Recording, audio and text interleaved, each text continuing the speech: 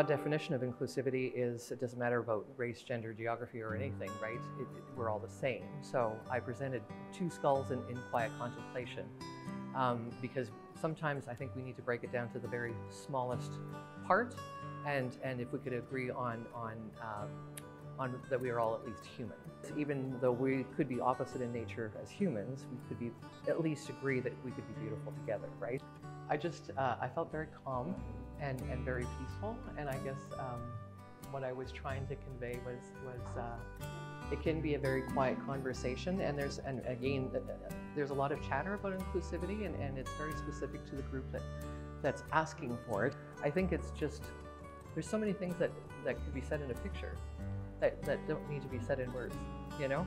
And I think Morden's focus and importance they place on art is one of the other things that draws me back to the community. It's a wonderful thing. And it seemed to the idea of inclusivity it seemed to consume me because we live in such a multicultural area, right? And I think there's a lot that we can learn from each other.